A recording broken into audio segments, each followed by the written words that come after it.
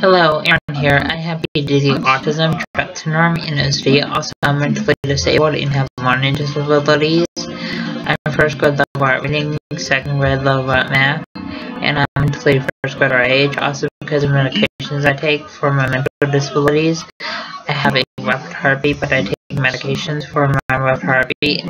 Also, just one let you know, I have fears of the crowds, loud sounds, and yes, when people ask me over to their house, I don't know how to respond in that sort of situation. Also, it's hard for me to interact with others. Also, autism is kind of like a brain delay that affects social interaction, and autism makes it hard to process what other people are saying.